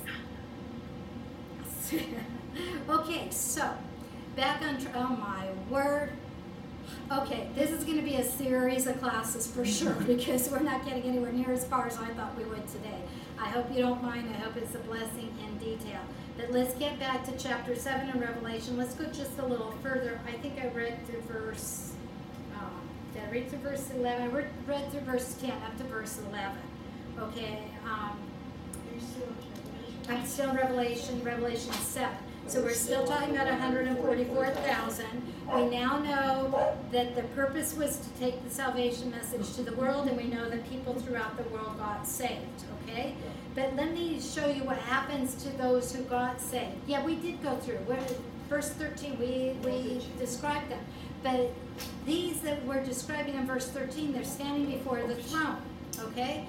What are they saying as they're standing before the throne? They're worshiping God. And then how are they described? The white robes, we talked about that. But then here's where we left off. Where have they come from? Okay? Said to him. The angel asked Yochanan. He's seen this vision, and he asked Yochanan, where did they come from? And Yochanan says, my Lord. Now that's just respect. Sir, you know. And so the angel said to Yochanan, to John, these are the ones who come out of the great tribulation, and they've washed their robes and made them white in the blood of the Lamb. Now we know the great tribulation is the last 3.5 years. The whole tribulation is 7 years. When the word great is put in there, we know it's the last 3.5 years. So this group in particular, seen here in chapter 7, are saved throughout the nations, but they're saved out of that last 3.5 years. Do I want to say it yet, or do I want to keep reading? My next thought. Okay, I think in verse 15 we read that they serve him day and night in the temple and the tabernacle, okay? Let me pick up with verse 16, describing them still. They will hunger no longer, thirst no more. The sun won't beat down on them, nor any heat scorch them, in other words. For the Lamb in the center of the throne will be their shepherd and will guide them to springs of the water of life. and God will wipe every tear from their eyes. They're in heaven now. They can't hunger anymore. They can't thirst anymore. The sun's not going to scorch them anymore. Suffering for them is over. We know that that's descriptive to what happens during the last 3.5 years. At the 3.5 year point, you have the Antichrist take over in such a way of authority. This is when he puts the image in the temple and says, you will worship me. I am God. If you don't worship me, off with your head. Literally, beheading will be the mode of capital punishment in the tribulation. If you don't have his mark, you can't go buy and sell. If you can't go buy and sell, you can't go to the grocery store. You can't get money to purchase food. You're going to go hungry. You can't buy water. You're going to be thirsty. You're going to be suffering the consequences. Then you add in the tribulation seals and trumpets and all, and you have the scorching of the sun. You have all of this happening. So these are people during that time who will suffer, and to the point of probably loss of life because of where we're seeing them and when we're seeing them, but they will be in heaven forever. They are, they lose their earthly life, but they gain their eternal soul. Now, because it stresses this is the last 3.5 years, notice what idea we are given in that first 3.5 years. We know that initially the Antichrist comes on the scene, but he disguises his real intents. I brought that out before. He's going to let the Jews build the temple, but he's thinking to himself, it's going to be for me. It's not going to be as they think. During the first 3.5 years, the Antichrist is still a dictator, but he's benevolent in some of his ways. He is going to tolerate Judaism. Build your temple, or, if it's built before, then continue, do your services, until he comes to that point, at that midpoint, when he wants all the worship himself. He will work hand in hand with the one called the harlot in Revelation 17, which is another false religion. He's going to work with her, gain her trust. She works with him. In fact, it says that the harlot rides the beast. But we're going to see there comes a point in time when he's done with her. Thank you very much. I'm done with all I can gain, all the riches I can extract from your religion. And we'll talk about this when we get into Revelation 17 in the future in some of our topics. But that's when he'll cut off their way of worship, and he wants all the worship himself. But this first 3.5 years, he's more, quote, tolerant. That allows those 144,000 to carry out that message, get it out to the ends of the earth where we see people saved. So it really is almost a time to preach freely, like we in America are experiencing right now. We can preach and not worry about it costing us our lives, but we know there's places in this world that they are not free, and by preaching they do lose their lives. That's a small sample of what will happen from the midpoint forward in the tribulation period. So we see now when they are, who they preach to. We see that they have results. The last thing that we want to look at is Revelation 14. This is where they're named again, Revelation 14, and we're going to look at verses 1 through 5. Okay, and it doesn't go through listing all the tribes, but we're talking about the 144,000 still. Verse 1 says, I, being John, Yochanan, I looked, and behold, hello, pay attention, it's important again, the Lamb, and we know who the Lamb was, Yeshua, the perfect Lamb of God, was standing on Mount Zion. Now, where's Mount Zion? Is it in heaven? Is it in Utah? Sorry, but I have to say that. It's in Israel. Okay, so we have an earthly scene, we have an Israeli earthly scene. The Lamb has come out of heaven standing on Mount Zion. And with him are 144,000. Well, that fits because 144,000 have been on the earth doing their job witnessing. They've not been up in heaven. They've been sealed, remember, so that they could not be hurt. Their assignment to be carried out. So, we have here, as we go on and we look at this, and by the way, here's the declaration, so you know I'm talking about the same 144,000. They have his name and the name of his Father written on their foreheads. Remember, they were sealed with the name of the living God on their foreheads. So we know it's the same as chapter 7, the same group. Now, verse 4 gives us a hint. If we drop down there, these are the ones, let me go to the middle of it. You know what? Let me wait, because I'm going to confuse you. I'll just tell you what I want to say, because we're going to read through verse 4. But what I want to say is they may be considered the first fruits of the millennial kingdom. First fruits is the first brought to the Lord. We don't have a record of their death. Now, there's a hint that it could be that there's a point where their job is done and then their life is taken from them. It's not clear either way, so whichever side you want to be on with that is fine. But I kind of tend to think that these 144,000 were sealed permanently. I think they're going to go all the way through the tribulation without losing their lives. And I think that they're going to enter into the millennial kingdom. Again, in answer to your question, these are saved people who will go into the millennial kingdom that the Lord is setting up. But even if they lost their lives, we will see them with a role in the millennial kingdom. But let's go back in order so I don't confuse you. We read through verse 1, verse 2. I heard a voice from heaven. That again proves this is an earthly scene. Yochanan is being given a vision. It's not happening yet. It still hasn't. But he's seeing it as if it really is happening. Remember, he was caught up. So he's caught up and he's seeing from heaven. But he's seeing an earthly scene and he's hearing a voice out of heaven. So we know very assuredly this is an earthly scene. There is no doubt about that at all. The sound of the Father's voice is the sound of many waters, the sound of loud thunder. That's the booming voice of our God. If you've ever heard, go to Disneyland and the booming voice that comes out, boys and girls, men and women, it booms. That's nothing compared to the booming voice of our God that will be heard throughout his entire world at this point. It's like the sound of rushing waters. You go to Niagara Falls and the sound is deafening, I'm told, that is so loud. Well, our God is that loud. It is heard like a voice, like a loud thunder, voice that's heard. And the voice which I heard was like the sound of harpists playing their harps. Now, keep that in mind. In fact, you know what? Take a side trip real quick with me just to the next chapter 15 and verse 2. And we see there something like a sea of glass mixed with fire. Those who've been victorious over the beast. The beast hasn't won, they won. And his image and the number of his name, they're standing on the sea glass. They're holding harps of God. And they sing the song of Moses, the bondservant of God, and the song of the Lamb. What are they singing? Great and marvelous are your works, O Lord God the Almighty. Righteous and true are your ways, King of the nations. Who will not fear, O Lord, and glorify your name? For you alone are holy.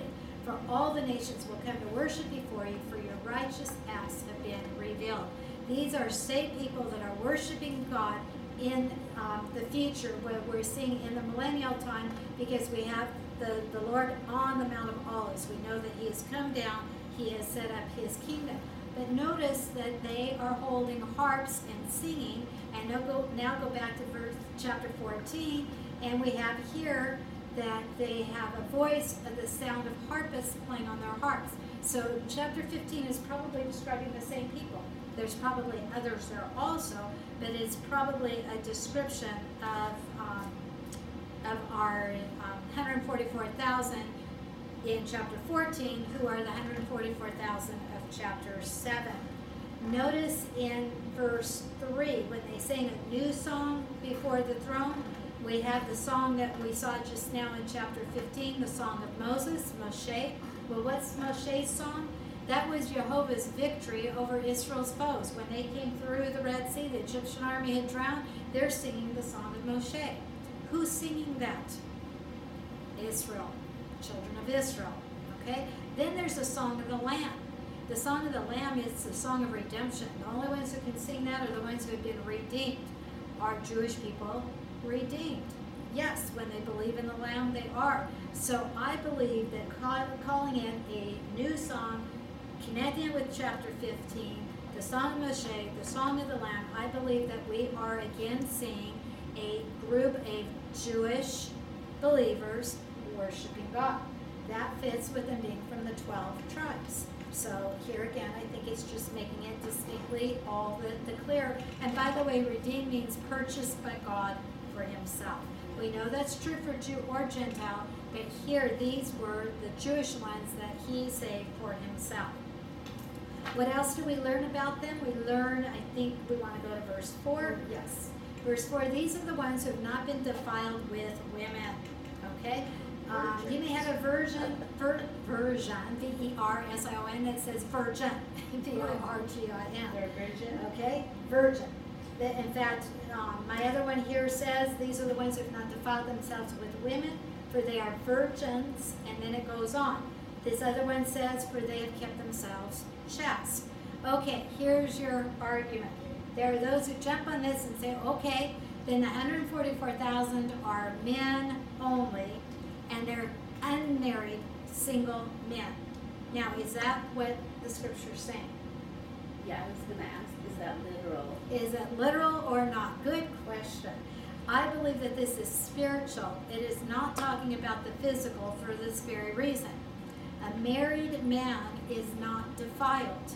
When he has intercourse with his wife, he is considered clean. It's outside of the marriage that defilement comes in.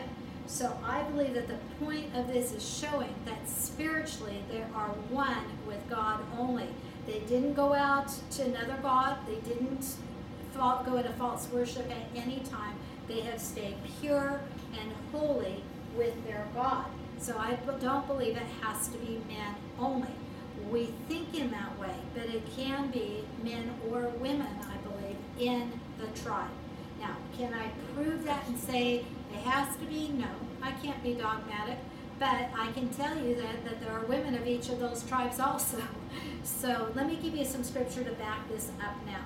Let me show you that marriage does not defile. And I think that's critical to hear in this day and age today. Go with me to Hebrews chapter 13.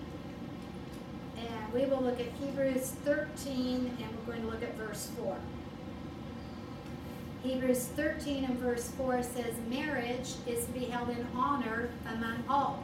Or my other version says, marriage is honorable in every respect. And the marriage bed is to be undefiled. How can you defile the marriage bed? By going and having relations with someone else. Fornicators and adulterers, God will judge. So here it makes it very clear, marriage is honorable. Marriage is not a defilement. If you are in a monogamous relationship, you are considered pure. You're considered a chaste virgin. Now, we're going to see even more than that coming up in just a moment in the spiritual sense. But let me remind you, the world religion of the tribulation time is called a whore or a harlot. What is a whore or a harlot? One who's having sexual relationships with many. Now, when it's talking about the whore or the harlot of Revelation 17, are we talking about one woman with a number of men, or are we talking about a religious system that is outside of God and is making connections with all the others? Well, let's look at, good answer, but let's go ahead and look at Revelation 17 real quickly and get our answer from Scripture. Some of us know, but let's see it and be able to back it up from Scripture. Revelation 17:1 jumps in the middle. Come here, I will show you the judgment of the great harlot, the whore, who sits on many waters. Verse 2, with whom the kings, plural, of the earth have committed acts of immorality. Okay, how have kings of the earth committed immorality with this harlot who's sitting on many waters? Obviously, we have imagery here. We have metaphors. We don't have a single woman who is having relations with the literal kings of the earth and they all fornicated together. But we do have one who is a world religion, bringing all world religions in together, mixing it all into one cup and calling it holy, calling it pure. And it's anything but, because God says, I am the only God. You'll have no other gods before me. He is a jealous God. He does not share his place with any, and nothing deserves that. So, spiritual adultery in the original covenant, the Old Testament, we see was idolatry. We see every time that they worshiped idols, it would be given in that they were being spiritually adulterers. In the New Covenant, we talk about friendship with the world that's rejecting Messiah as spiritual adultery. Now, take this into the tribulation time, and those who refuse to worship the image of the beast, they're separating themselves from a world of idolatry. They're staying true, pure virgins to the one true and holy God. Do we see virgin used in that way in our time, the New Covenant time? Yes, we do. 2 Corinthians 11:2. Remember, Scripture interprets Scripture. That way we don't get man's idea, we get what God is wanting us to know and understand. 2 Corinthians chapter 11, verse 2. We have Shaul Paul speaking. He's speaking to the church, the called out assembly, the group in Corinth who've come to believe in Yeshua, but they're not living a life of holiness. He's calling them out on everything, even to the point that they had sons having relations with the mothers. It was pretty bad. But Shaul Paul says in verse 2, I am jealous for you with a godly jealousy. I betrothed you to one husband, so that to Christ, or to Messiah, I might present you as a pure virgin. What's Shaul Paul saying? You who've come to believe, I was presenting you to God as a pure virgin. Well, obviously he's not talking about I've picked just the men out and men who've never had a relationship with a woman. Obviously this is spiritual talk. It's metaphor. There's another word I want. It escapes me, but you know what I'm saying. It's being used in a spiritual sense, that we who are that body of Messiah today are considered a virgin being presented to the Father by the Son. We are the bride of Christ, the bride of Messiah. Now that doesn't mean that we have to all be one sex and never been married. No, it doesn't fit, but we know it's spiritually speaking. Now, how do some get the idea that it's men only? They get it from Matthew 19. So let's look real quick there, and I realize I'm running out of time, but my points are almost done, and we'll end on this for today. I can't believe this is as far as we got, but that's okay. We're not here to race, we're here to learn, right? Mm-hmm. Matthew 19 verses 11 and 12 says, but he said to them, not all men can accept this statement, only to those it's been given. For there are eunuchs who were born that way from their mother's womb. Okay? They were sterile. Okay? There are eunuchs who are made eunuchs by men. They castrated them. And there were eunuchs who made themselves eunuchs, did it to themselves for the sake of the kingdom of heaven. They declared, I don't want to even have a wife because I don't want to be sidetracked by the wife. I'm just going to declare myself a virgin unto God. So we see three groups of people here. They were all males being referred to, and that's why some jump and say, here it is, they've got to be male. But does this in Matthew have to be the only way to look at it in Revelation?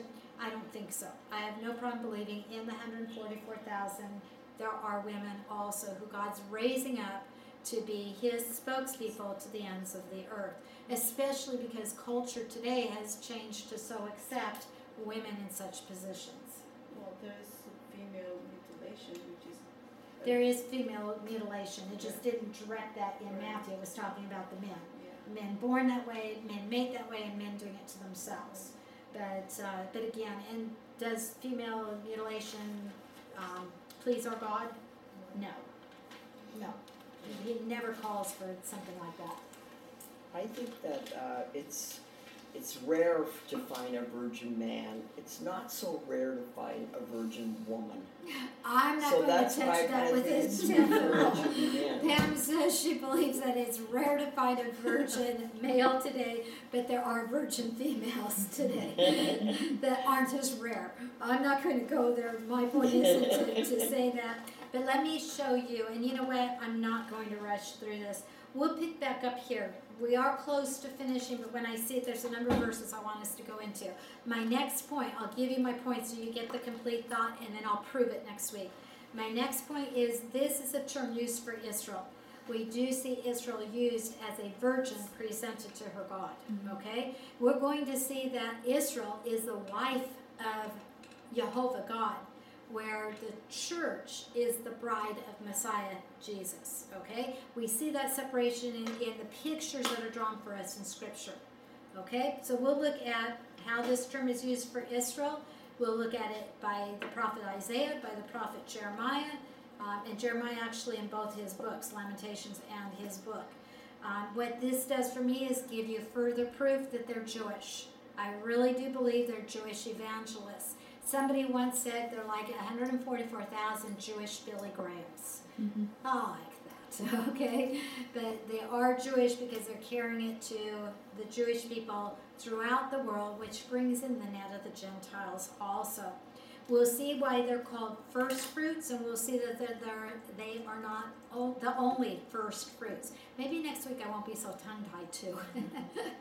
But we'll see that that we are first fruits of a kind. We're going to see what that means and who they are. We will see how the Gentiles enter into judgment on the basis of their relationship to the 144,000. Okay, so we've got several points. That's why I don't want to just rip through it. It's 3:44. I don't know where the clock goes. My favorite saying, no clocks in heaven. That's when I'll know I'm home. I won't be tied to a limit anymore.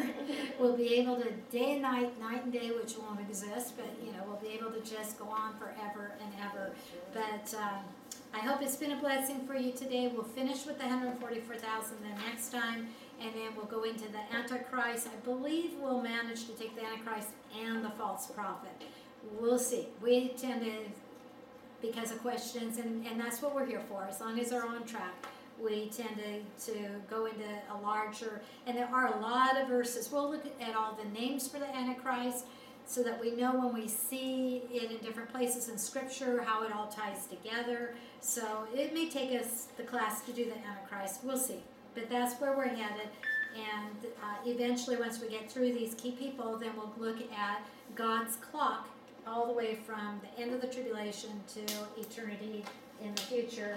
And who knows from there but God. And all I can say is I'm not worried about my future because God is already there. In fact, my future is so bright, I gotta wear sunglasses.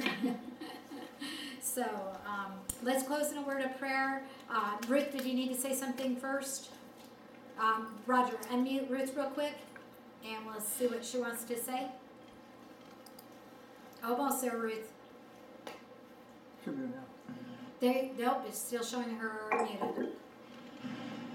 You want the second row, third in? You've highlighted her, hit the unmute. Okay, Ruth, try it. There you go. You're open, Ruth. Okay. I just want to say I am so thrilled that you are in the first part of Revelations because I didn't come into your class until you were in the 12th chapter of Revelation. So this is extraordinary for me. I am so delighted and I thank you. Well, thank the Lord. I'm glad it's a blessing to you. It is in many ways. Eventually, hopefully, we'll get those teachings up on YouTube and you'll be able to get the whole. But it took us 3.5 years, so it's going to be a lot to listen to. Is that Ruth? That's our Ruth, yes. That's our Ruth. Pam saying, is that Ruth? Did I just hear Ruth? Because she can't I see. heard Pam too, yeah, earlier. Yeah, I'll let her come in here in a minute, but thank you for encouraging my heart that it's been a blessing. We'll close in prayer, and then any who are here that want to see the others and talk to the others, come up. We'll let the interaction be there. We'll take it like we do at the end of class, okay? So, Lord God Almighty, God of Israel, and the God who loves each one of us, thank you for the privilege to study your word, to learn about your future plan, and to know that the accuracy of everything fulfilled at this moment in time yields us to know the truth of the future that is coming. Thank you that for us it is sealed. We are yours, we belong to you, and one day, soon and very soon, we'll find ourselves home with you forever and ever. How we praise you and thank you for that, and we pray any and all who do not know that yet will hear these words of truth, of life, of hope, of all that it's everything, Lord. Let them come to know and understand and open their hearts to you all so that they too can have eternal life with you forever and ever. Hallelujah. We praise you. Amen and amen. Okay. All mics open. Pam, come say hi to Ruth. She wants to see you. You can see her. I'm going to get out of the way. You've heard me enough. But,